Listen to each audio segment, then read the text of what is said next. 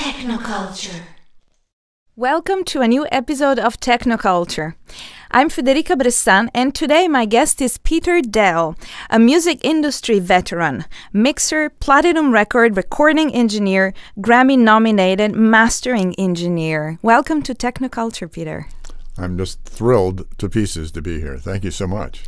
Thank you so much for having me in your studio in Los Angeles today. It's a mastering studio.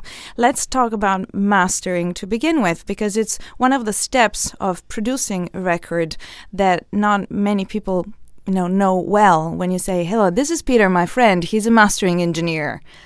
Hi, what is it that you do?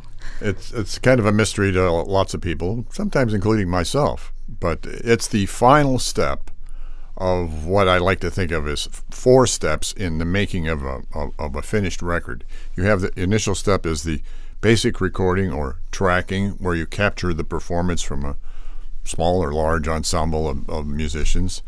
And then the next step is the sweetening or overdubbing, where you might do solos or put strings or horns or whatever.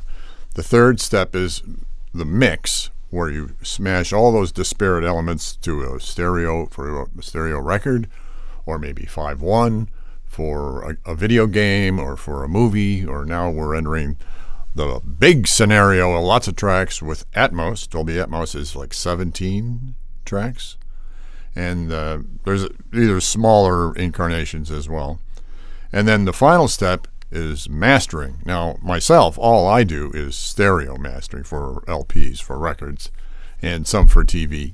Like we did the music for the TV show Empire, which has a lot of music in it. We were doing all the music for that show. But mostly the mastering is the final step, where we make the mixes sound uniformly great. And the challenge there is sometimes you might have a lot of different styles. You also might have that the 10 or dozen tracks are done by 3 or 4 different engineers or producers, or it might even be the same guy, but maybe he's done it over a number of months or even years and in different studios. So we're not only trying to adjust for the stylistic uniformity, but also trying to make up for whatever anomalies there might have been in the rooms that these mixes were created in, where they thought they had just the right balances, and then when you get them in here in more of a laboratory environment, you can see that sometimes what they thought was just the perfect thing was just a little less than perfect, or sometimes way less than perfect. Nowadays, you find a lot of records, and really good records, are made in less than professional studios, but like maybe a home studio or a project studio. And it's not so uncommon to find that those types of efforts need a little more professional love in order to sound, finished and great. And historically, when did we start having mastering, with what type of carrier, or when the production process shaped itself the way it is now, and also how it's changed? It says here you're a veteran, so you can answer the question in historical terms. You've been in the industry for way too long time. When I first started, I wasn't a mastering engineer. I've only been doing that the last 17 years. Ouch! But for many years prior, I was a recording engineer. And let's get back to the actual definition of the term master. And it came from back when vinyl was the one and only, really, delivery medium. People were buying LPs. They weren't buying. There was no option to buy anything else. And so a master meant a physical lacquer that you would then plate and then press hundreds or thousands, or if you're really lucky and you just had a big record on your hands, maybe tens of thousands or millions of copies. But they were from a physical master that you would make in the mastering studio. And you would have certain things that you'd have to think about when creating a physical master that we no longer have to think about when you're just making digital masters. Even CDs had all but hardly any physical limitations you had to consider. The only thing really there was time. But the term master really came from when LPs, when vinyl was king, and that was it. And you really had to be concerned about a lot of different things with LPs. Shall I tell you a couple more things about LPs that are interesting? About LPs and what happens today? What's different? I was going to ask you about the equipment, because a mastering studio is the perfect place to go to show that analog and digital coexist. This podcast is a lot about technology, and normally digital technology, about learning about that, but in part about debunking the rhetoric around the digital revolution, and now it's all digital. In fact, there's a lot of analog here. There is. In fact, you'll see here that there are two computers, and one is like the playback source, and then I have a D to A converter, and then the audio gets processed by all this analog stuff that you see in front of us here, and then it gets recaptured on a second computer. And sometimes the need for that is because the source might come in at 192K or 96K or whatever, and if in the case of physical CD manufacturing, that we don't do too much of anymore, really, but that would be at 44.1. So you need to record at a different sample rate from that which the source came in on. But it's true that I think it's a fair statement that because so much material is now mixed in the box, either totally with a mouse inside a computer or on a big digital work surface. Nowadays, they have large format digital consoles, which do the heavy lifting for a lot of records, and especially for TV and film. But for mastering LPs, or for mastering stereo music, a lot of it, the broad strokes, are done by the analog stuff, and so therefore, I would say that most records, I find myself, it's a combination of analog and digital.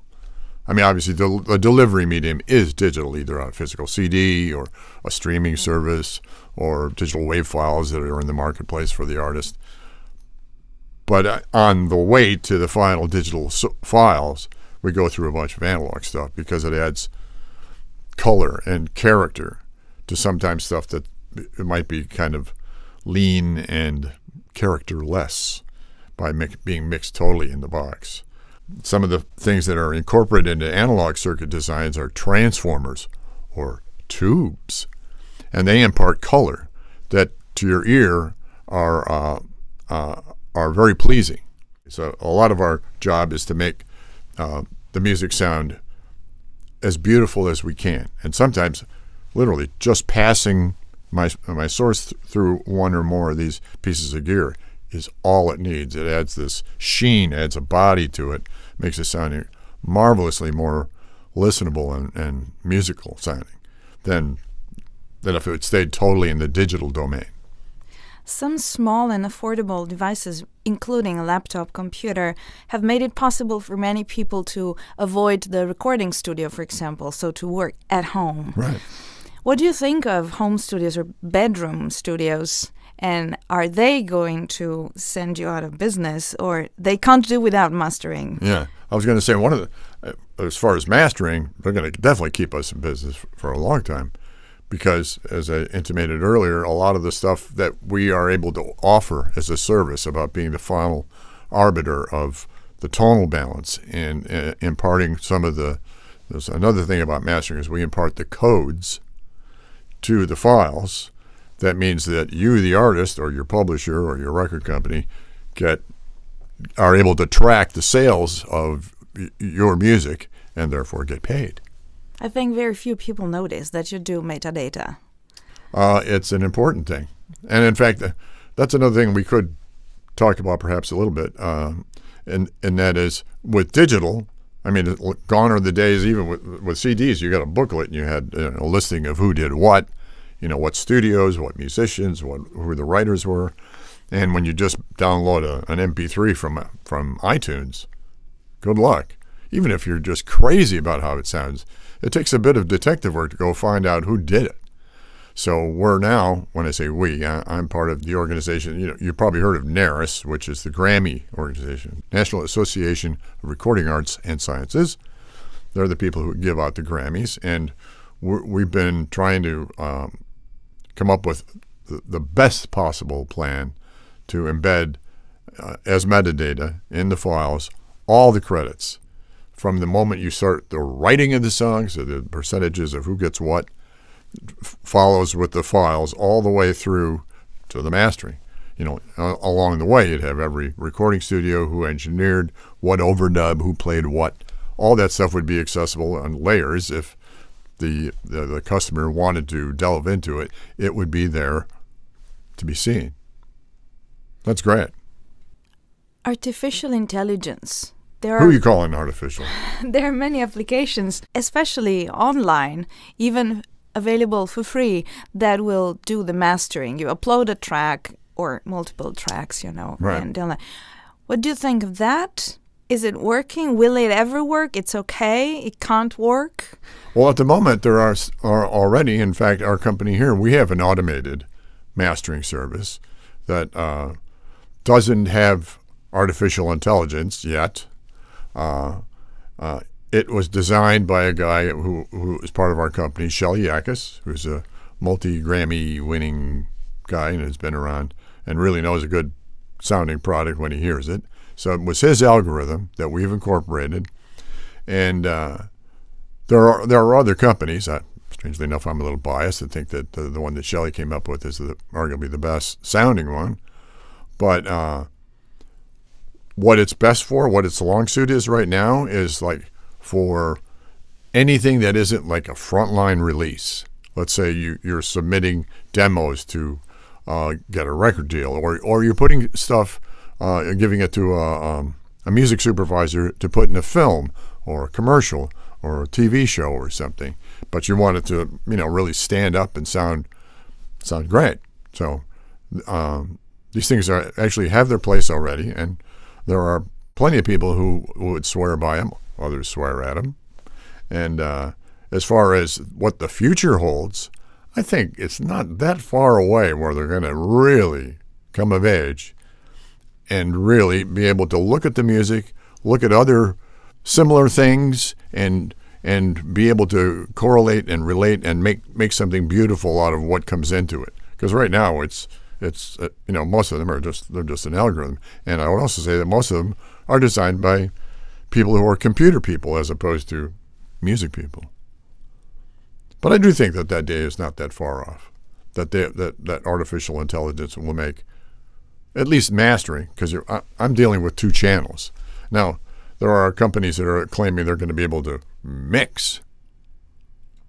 Good luck with that when you're handed, not 20, not 30, maybe 120, maybe 220 different elements. Okay, now make me the perfect balance of all these separate things. I don't see it. I can't imagine a day that would ever happen. But I was wrong once. Well, there's a lot of art, expertise, human decisions, including taste, that go into this. So it's not to minimize the possibilities of artificial intelligence. We will be surprised, but at least it's not that easy to automate. There Right. is taste. There's experience. And let's face it, especially with any kind of music. I was about to say with just vocal music, but with music, there's an emotion. And one of our chores, one of our things that we're trusted with, is to make sure that we get out of our final version, that we get all the emotion that was intended by the writer or that the performer tried to put into it. You don't hide it. You try to reveal all that good stuff. And I think that the people who do the best job, on this side of the glass as engineering artisans, craftspeople, bring a level of musicality to it. It's not just, plus 3 dB at 10K. It's not just arithmetic, for God's sakes. It's music. It's emotion. It's art. So just to follow up on what you were saying, that it's going to be a chore for artificial intelligence to get there. It's going to be a high road to scale, but I won't be shocked if it happens. Well, thank you very much for having me in your studio today, for answering my questions. My pleasure. Like to thank John Krivit of the Audio Engineering Society for putting me in touch with you. Yeah, John. Thank you very much.